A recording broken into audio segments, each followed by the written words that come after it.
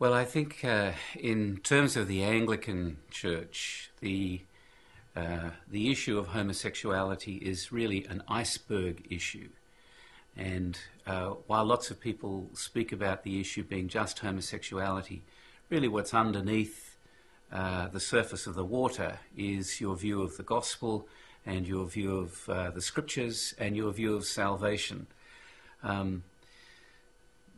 Our understanding of the gospel is that God has sent Christ into the world to die, to take away our sins, to rise again, to send the Spirit, to give us repentance and faith, so that we might be transformed and live a new life.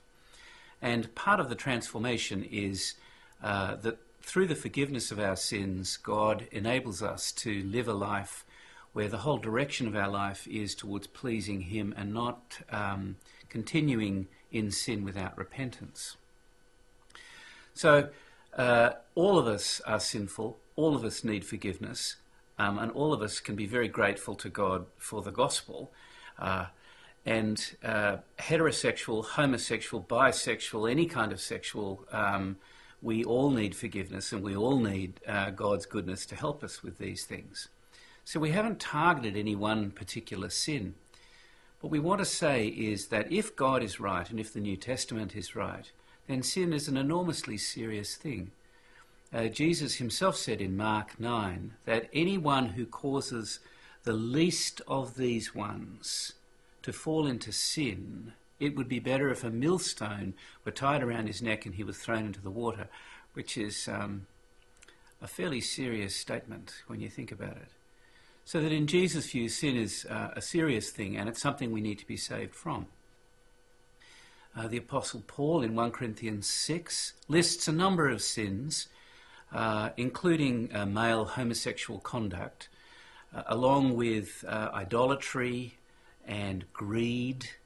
And he says that if we continue in these things without repentance, we mustn't deceive ourselves, but we will not inherit the kingdom of heaven. So Paul says it doesn't matter what our sin is. The Christian life is one where we seek to grow and we seek to change and we seek to leave our sins behind.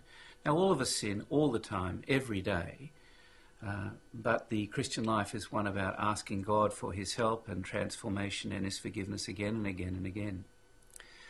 So when a church says, no, we're going to take one sin and we are going to say, actually, it's not sin anymore. Let's take the sin of, idolatry.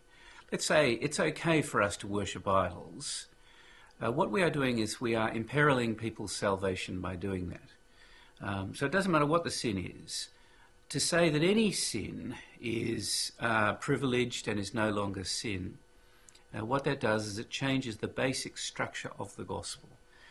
And the gospel, which begins with God's sovereign grace and finishes with us being with him. In the middle of the gospel is this call to repentance. If you take repentance out of the gospel, you no longer have the biblical gospel. So that's why it's a big deal.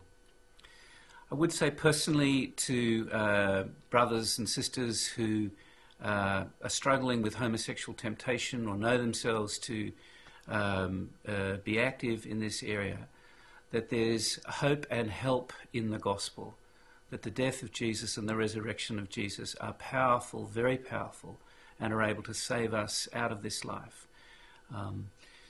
God can save heterosexual, any sexual, as I said before, but it takes time and it takes truthfulness and it takes the integrity and honesty to bring our fallenness, our sinfulness and our brokenness before God and before his people and say, please help me.